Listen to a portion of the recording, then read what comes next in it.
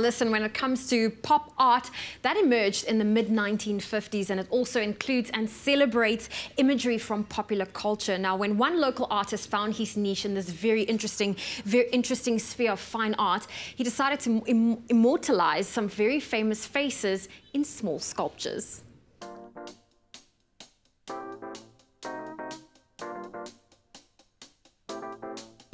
Great art for me would be a number of things. First would be time. Time is the best measurement of success. It'll probably gather momentum as time goes on, and then it depends on where you are and what experiences you are going through in your life that will either call you to the artwork or not.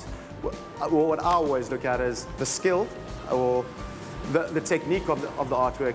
Is the technique well refined? Is the concept clear yet ambiguous? So you'd have that sense of just wanting to come back to it and either trying to understand it more. It's more about working out, and if the more you come back to it, the more, for me, it becomes more powerful. Sculptor Hubert Barichievy is the man behind Pop Bus, a small-scale bus of pop culture icons. The idea formed when Hubert sculpted bus from cheese for a dairy brand and evolved into his current work. The journey of the Pop Bus began a number of years ago, where it was a series of commissions I had for doing portraiture, and one of the commissions, they were happy with it, but I felt like I needed to improve. So I decided to do what came to me naturally, and in a sense was study the masters, which was Salvador Dali, Andy Warhol, and Frida Kahlo. So I got the images and began making little busts of them to refine my skill. And then it kind of spurred on to a series of 25, where I had selected a number of icons and maybe lesser known icons, like Grace Jones, and then to like Banksy, which nobody ever seen his face and nobody knows him.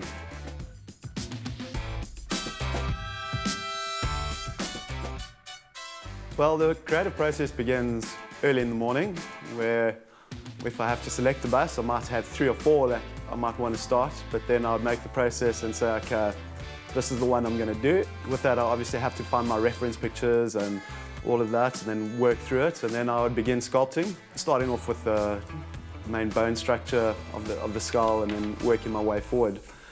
And then once I'm happy with the sculpt, I would take it to the molding process. There I would have a nice silicone covering over it with a fiberglass jacket, and then from there it would be a case of exploring colour with that character, because each character seems to work better with certain colours. So it will be a process of going through a variety of different colour tests and seeing, and with that process I actually spray paint and mask the busts, and then come in with a fine paintbrush just to do the final detail in the eyes and the teeth and so forth. Hubert works on multiple projects at the same time, and a bust can take anything from 3 weeks to 6 months to complete. He is currently exhibiting 25 pop culture icons in a Cape Town gallery. The public response has been very good, kind of superseded my expectations. What's been amazing is when people are actually walking past the gallery and I see their head turn and I see a smile, like a wry smile, and like excitement in their eyes, and that's been very uplifting for me. I didn't think it was going to create such a stir, really. I do have a favourite bust, but it does seem to change quite regularly. At the moment, that seems to be David Attenborough. He's an icon that we've all grown up with. Most people only know him for his voice. And what's going to make me really happy is that he's going to have one for himself. Although Hubert is taking some time to work on his skills, he wants to do more pop busts in the future, which might put him head and shoulders above the rest in the local pop art scene.